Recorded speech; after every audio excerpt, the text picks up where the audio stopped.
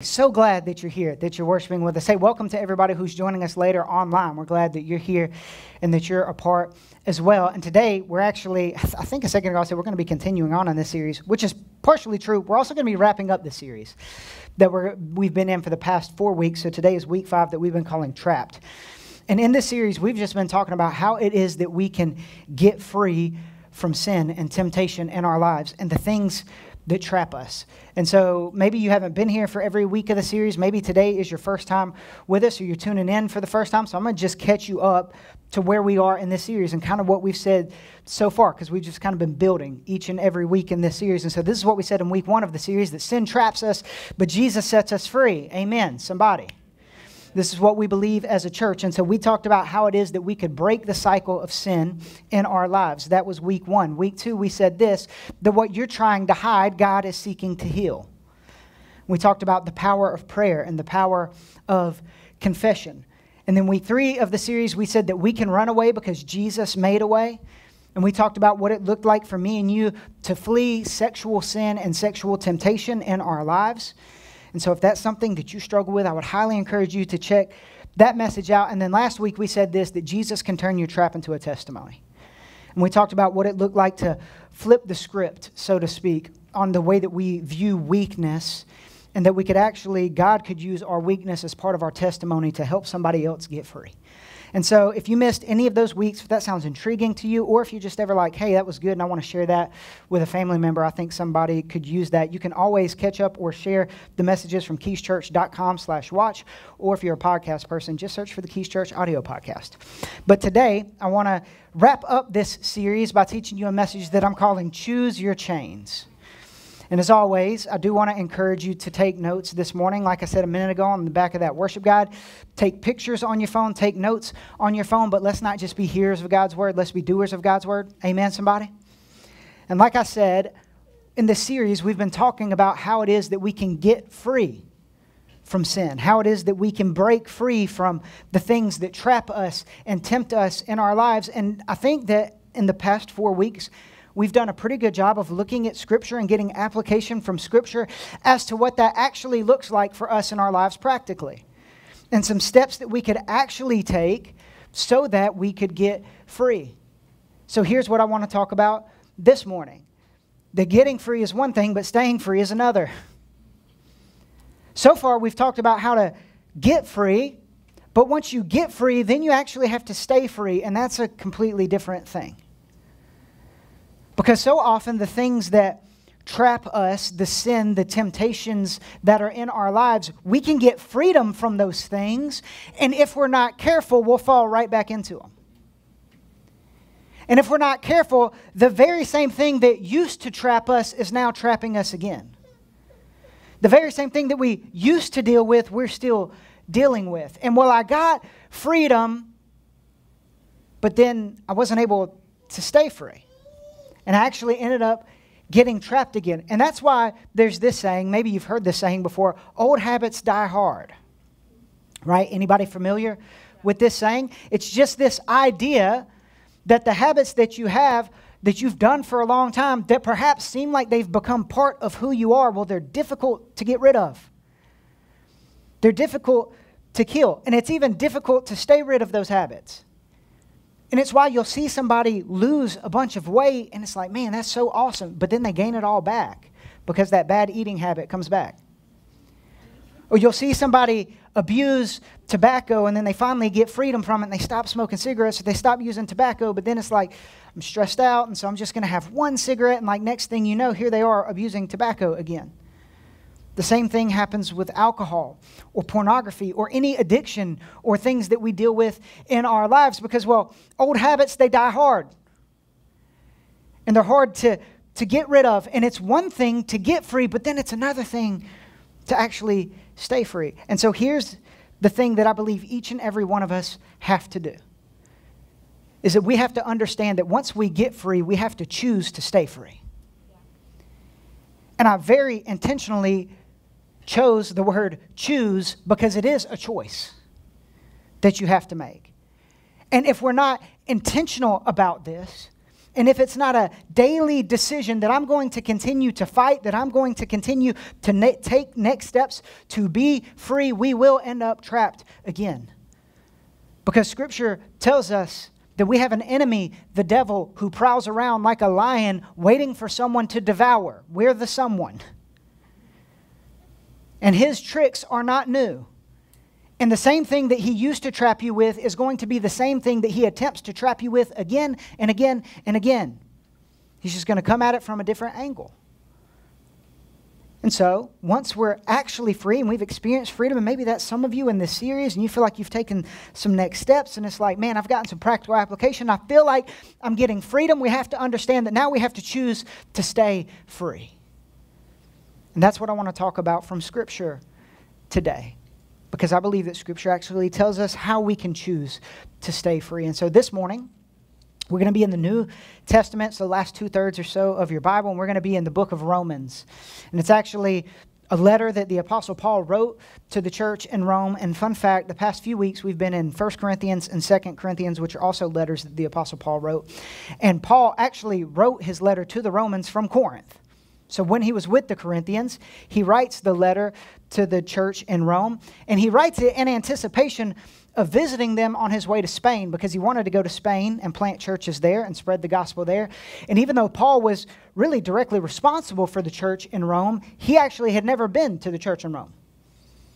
Like, he kind of planted it, but he planted it from afar. People who were a part of his ministry went and planted the church in Rome. And so we read 1 and 2 Corinthians, and it's like Paul getting on to people, right? It's Paul correcting people for not doing the right things. But that's really not what Romans is.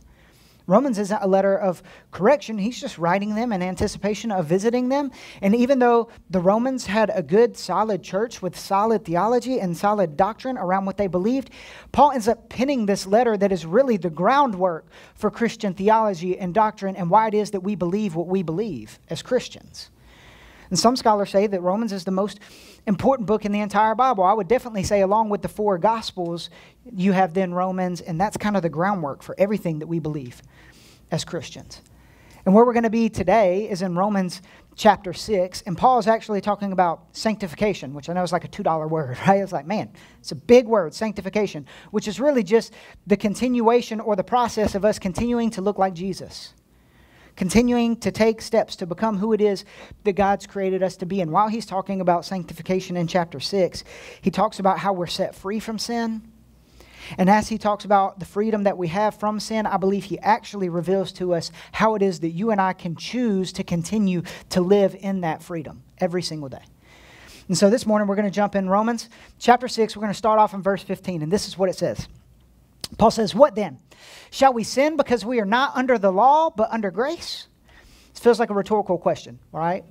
And what you need to know is that actually in chapter 6, verse 1, he ends up saying, hey, should we continue sinning so that we can receive more of God's grace? Because, well, this was the thought process of some people, that when we sin, we receive God's grace. Therefore, if I just continue to sin, then I receive more of God's grace. And so somehow, in this weird, twisted way, my sin is glorifying God because he's getting to exercise more of his grace. And Paul's like, of course not. Like, he answers that question when he asks it in verse 1. He's like, no.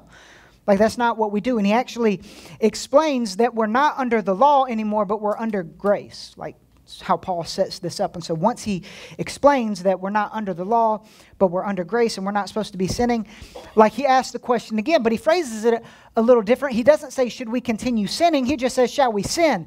And the idea here isn't that we would continue to live in a lifestyle of sin, but rather, can I just dabble in a little bit of sin here and there when I'm on vacation, when I need to decompress, you know, when it's been a hard week, when it was a hard day? Like, I'm not trapped by this thing anymore. Like, it's not an issue for me anymore. So, like, it can be a one-off thing. Like, is that okay? Because, you know, we're, like, not under the law, but we're under grace. And so I have grace to cover this. So can I sin? Paul says, by no means. And I love this because in the Greek, this phrase can be translated to heaven forbid. He's like, of course not. Like, this is not who we are.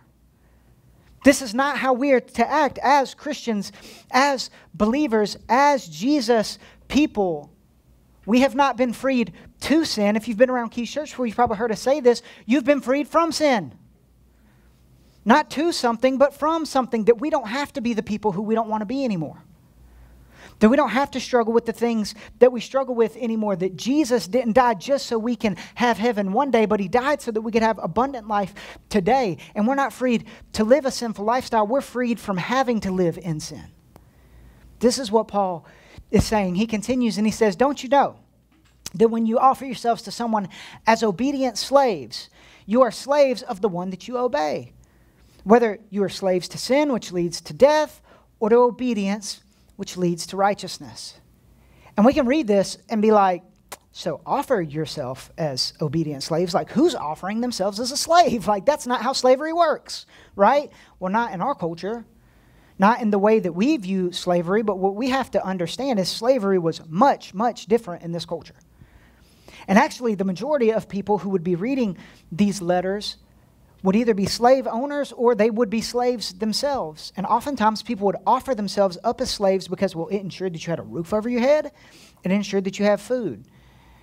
And because of the terrible injustice that was slavery here in the United States, that's kind of the lens that we see slavery through, right? That horrible, horrible injustice. But that's not really how it was always, especially in the Bible, and then in this time, in this day and age. Now, don't get me wrong. There were people who abused slaves and there were bad slave owners, but that was more the exception and not the rule. And so when Paul says when you offer yourself as obedient slaves, they're not thinking like, why are you talking about slaves? There's like, this is culturally relevant to them. They're like, oh, okay, yeah. When you offer yourself up as an obedient slave, you're saying, I will serve you in return for having a roof over my head and food in my stomach. And he just reminds them that you're slaves to the one that you obey. Like, you can't be a slave to this guy and then like only serve his neighbor. That makes you a slave to his neighbor. Like, you're not actually, like, you're only a slave to the one that you obey. And so if you're a slave to sin, well, here's what you need to know. That leads to death. Not just physical death, although physical death, especially depending on what type of sin it is that you're dealing with, but most certainly spiritual death. That it leads to separation from our Heavenly Father. He says, or you're going to be a slave to obedience, which leads to righteousness or to right standing with God. So you have sin that separates us from God. You have obedience, which leads to righteousness. He says, but thanks be to God, praise God, that though you used to be slaves to sin, you used to be. This, let me remind you, this is not who you are anymore, Christian. Follower of Jesus, if you call yourself a follower of Jesus, if you call yourself a Christian, you're no longer slaves to sin. You've come to obey from your heart the pattern of teaching that has now claimed your allegiance. He said you used to be this slave to sin, but now you actually obey Jesus' teachings. Now you obey the commands of Jesus and the commands of God. And now this is what's claimed your allegiance. And here's what you and I need to know, that we have to understand, if you call yourself a Christian, if you call yourself a follower of Jesus, that we have to obey Jesus in order to follow Jesus. Yeah. You have to. This is not like a, if you want to. Like, no, this is like, it kind of comes with the territory. Because if you're not obeying Jesus, then you're not following Jesus. You can't say, well, I'm a follower of Christ, and then not follow Christ. Like, that doesn't make you a follower. That just makes you somebody who says they're a follower. But like, your life doesn't actually look that way. No, we have to obey Jesus. We have to obey his commands. And so often in our culture, there are people who want the benefits of following Jesus without actually following Jesus.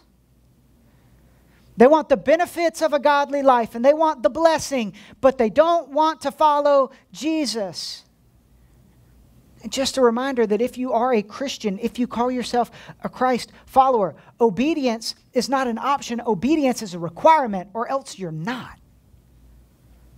We have to obey in order to follow Jesus. He continues on and he says, you have been set free from sin. Amen. That's what he's saying. You've been set free from sin. He just says it plainly. And you've become slaves to righteousness.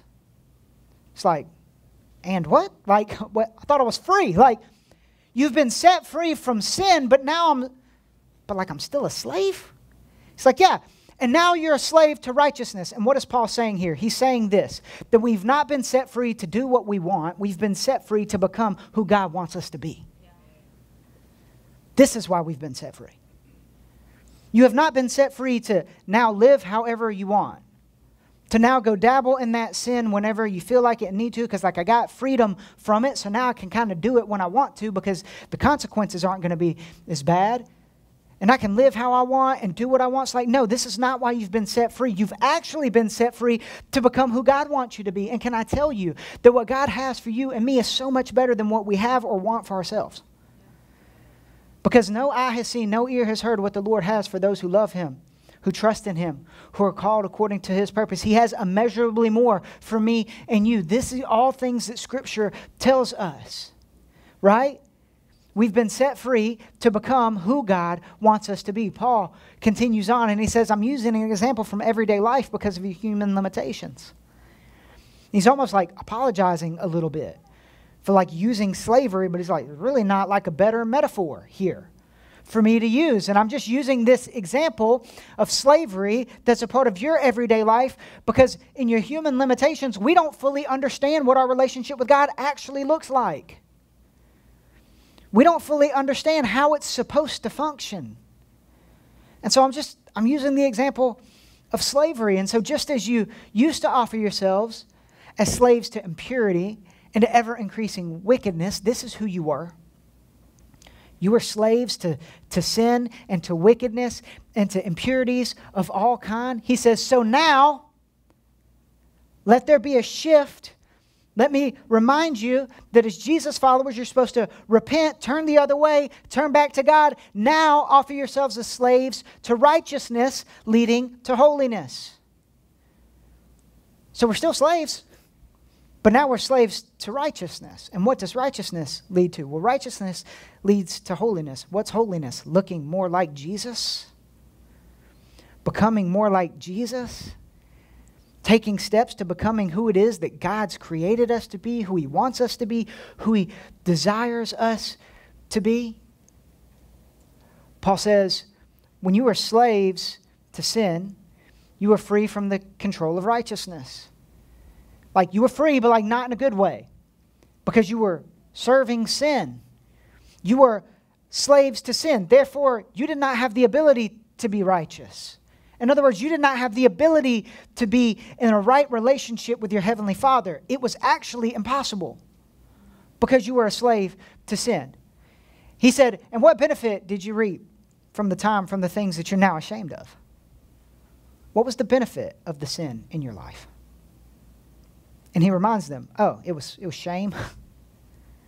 What did you reap from all that sin and living for yourself? It was shame. Those things result in death. Again, spiritual death. Separation from God. And isn't this what we always reap from sin? That sin is good in the moment, or else we wouldn't do it most of the time, right? But it ultimately leads to shame. It leads to guilt. And we said this earlier in this series, but it bears repeating. You need to know this if you're dealing with shame this morning, that shame is from the devil. Shame is not from God. Shame is from the enemy because he wants you to be shameful and he wants you to hide what you're struggling with. And he wants that shame to cause you to spiral out of control and to stay dead in your sin. Conviction comes from the Lord. It is God's loving kindness that leads us to repentance. And so the Lord will convict us. And He will call us to repent, which again just means to turn the other way. To turn from our sin, to turn towards God. He says, what did you benefit? What did you gain? Shame. Things that lead to death. He says, but now that you've been set free from sin, He just reminds them again, like I'm just going to continue to say it so that you remember, so that you're encouraged, so you would know that this is who you are, that you have been set free from sin and have become slaves of God. You've been set free from sin, but now you're slaves to God. Again, an imperfect metaphor, but just using this so you can wrap your mind around it. He says the benefit you reap leads to holiness, and the result is eternal life. So what do we reap from being slaves of God? What do we reap from righteousness? We reap holiness. We reap abundant life. We reap things like joy, peace, patience, kindness, gentleness, self-control, love. Things that nobody's like, I don't want any of that. Like, keep that to yourself. We're all like, yes, please, some of that. Thank you. This is the benefit. Oh yeah, and the results, the end game, where the road ends, is actually eternal life, because, newsflash, this life isn't all there is. That there's life after this life. That there is eternal life, and we're either going to spend eternity with God or separated from God, and the choice is ours.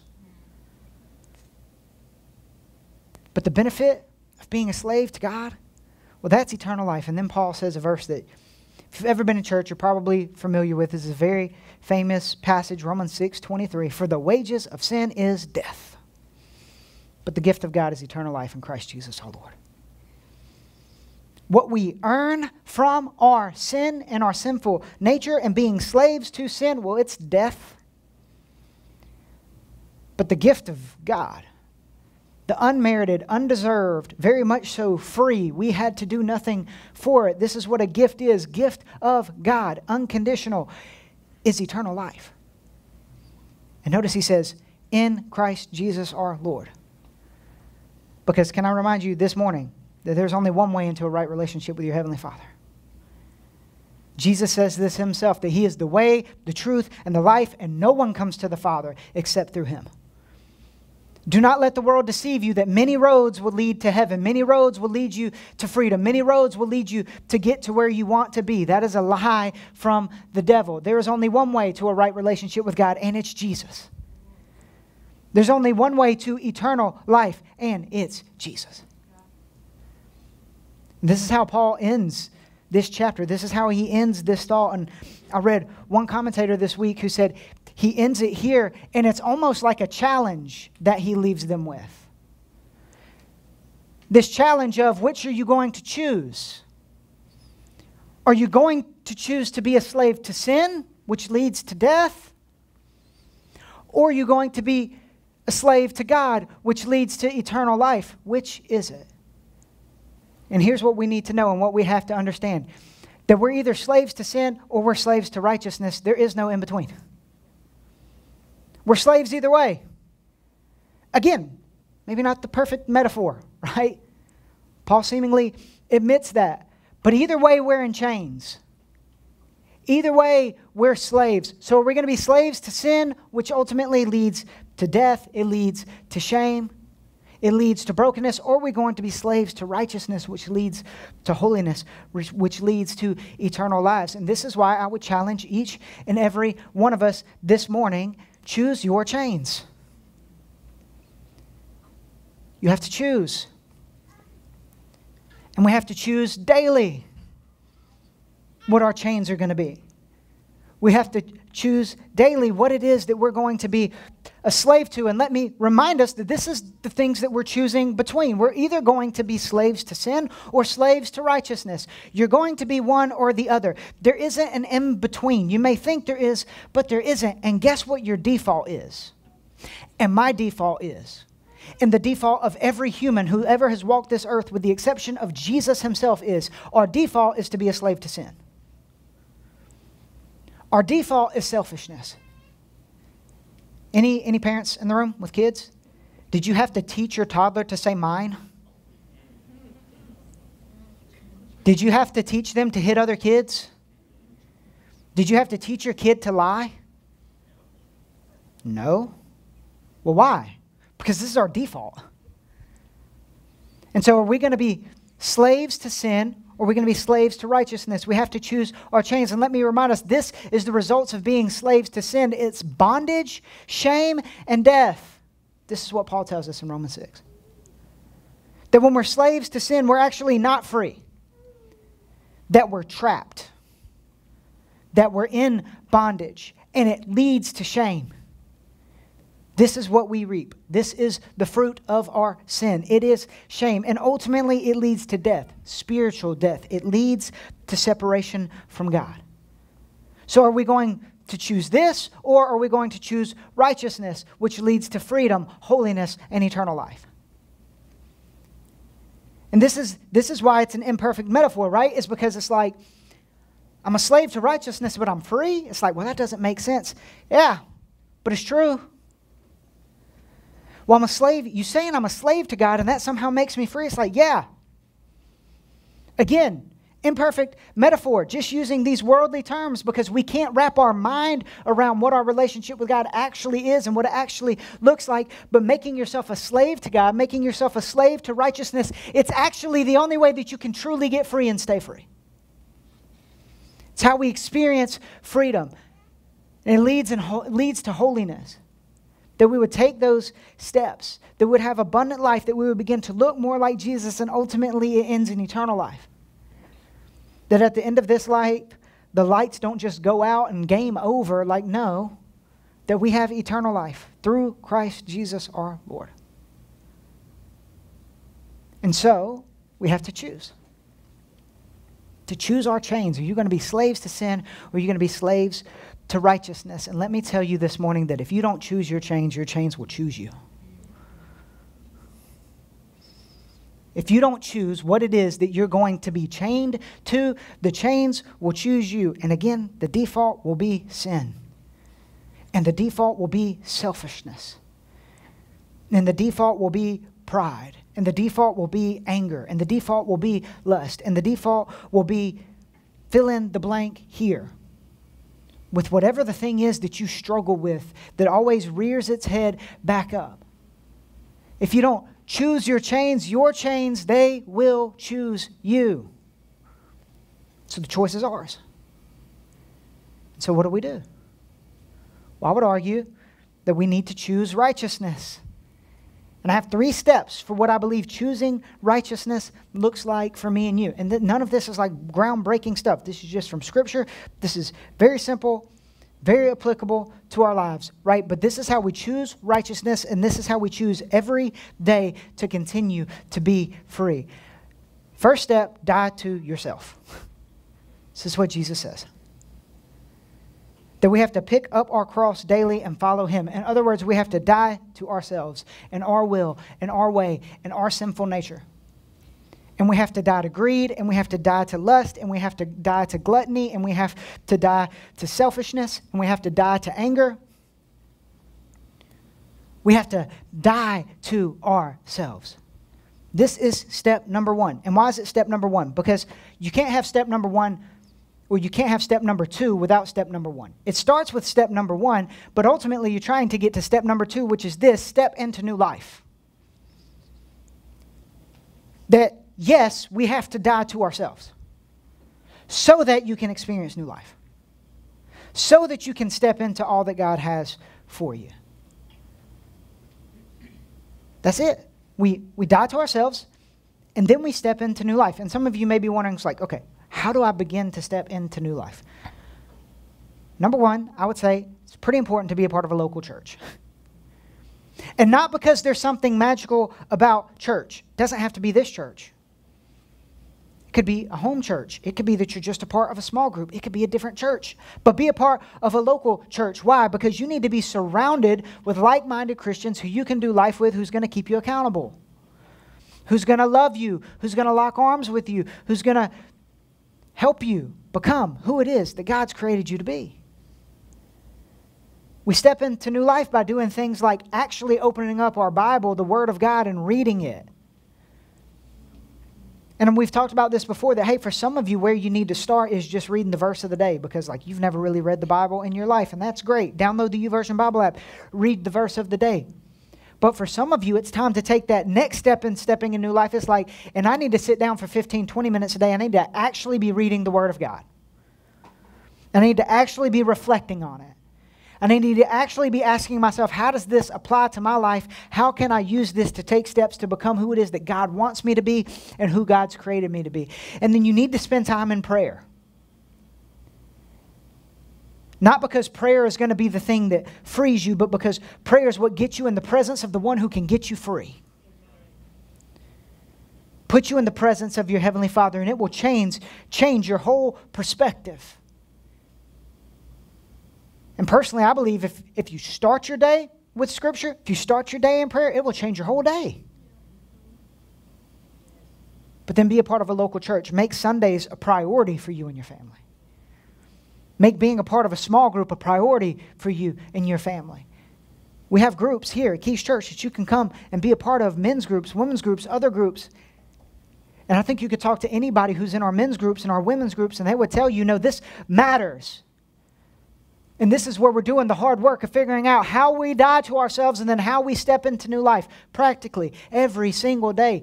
This is step 1. This is step 2. Step 3, repeat. Preachers like having 3 points. So I couldn't just leave it there, right? But it's just step 1 and step 2. Again. So tomorrow morning, die to yourself and step into new life. And Tuesday morning, die to yourself and step into new life. And Wednesday morning, die to yourself and step into new life. Because what we think is, well, I died to myself yesterday. Well, guess what? You're like Jesus. You're resurrected overnight. You literally, you don't stay dead. You have to choose every day to die to yourself. You have to choose every day, I'm going to follow Jesus. I'm going to step into the new life that He's offered me. And then we repeat. And this is how we choose righteousness. This is how we choose to follow Jesus. This is how we make the choice that Paul's asking us to make when he says, for the wages of sin is death, but the gift of God is eternal life in Christ Jesus our Lord.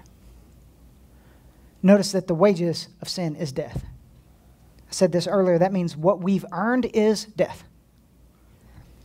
But what God's giving us, what His gift is eternal life. Here's the good news of the gospel. God doesn't give us what we earned. He gives us what He paid for.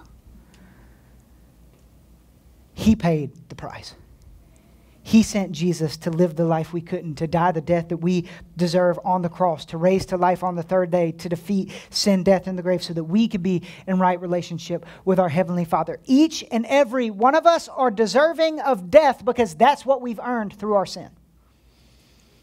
We couldn't earn a right relationship with God. We couldn't get to God no matter how hard we tried, so God sent Jesus. And He doesn't give us what we've earned. Instead, He gives us what He paid for. And as we wrap up the series, I just want to end with this. And this isn't profound. This isn't some nice play on words. This isn't, probably going to be transformational for you. But I just want you to know this truth. I pray that you would tuck this truth away in your heart, that you would know this every day of your life when you wake up, that because of Jesus, you can be free and stay free. This is true. And it's not just true for the person to your left and the person to your right. It's true for you. That you can be free. And you can stay free. And you can step into new life because of Jesus' finished work on the cross. That if Jesus can forgive you, then He can free you. And He's forgiven you. And if He's forgiven much, then He can free you from the things that He had to forgive you for. This is the good news of the gospel, that you've been set free from sin. And maybe you're here in this room this morning. Maybe you're watching online and you've never experienced that forgiveness. You've never experienced that freedom because you've never stepped into a relationship with Jesus. Or maybe you stepped away. But today is the day that you want to step into a relationship with Jesus for the first time, or maybe return for the first time in a long time. I want to give you the opportunity to do that this morning. Will you pray with me? Father God, You are good. Lord, and we are so thankful to be here this morning and to be in Your presence. Lord, I pray right now, if there's anybody within the sound of my voice, God, who says, that's me, and I want to experience freedom, and I want to experience forgiveness, and I want to experience abundant life today, and I want eternal life one day, and I want to choose my chains. I want to choose to be a slave to God, a slave to righteousness, and accept Jesus as my Lord and my Savior.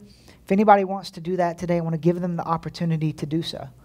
Right where you are, you can just pray this prayer. You just repeat after me, but no, it's not a prayer that saves you. It's the finished work of Jesus on the cross that saves you. But if you're ready to make that decision today, you can pray to God and say this: Father God, I admit that I'm a sinner, and I accept Your free gift of salvation. I believe Jesus lived a life I couldn't, that He died a death that I deserve on the cross, but He rose to life on the third day. I believe he defeated sin, death, and the grave. And because of him, one day I'll get to be in heaven with you. God, help me to follow you to the best of my ability for the remainder of my life. In Jesus' name. God, for the rest of us, Lord, I pray that we would choose our chains and that we would choose righteousness, that we would choose to be slaves to righteousness, that we would choose to be slaves to you, Lord, that we would be obedient to you, God, knowing that leads to holiness, knowing that leads to eternal life one day, but it also leads to abundant life today. And so, God, help us not only to get free for those of us who still need freedom, but for those of us who are experiencing freedom, help us stay free.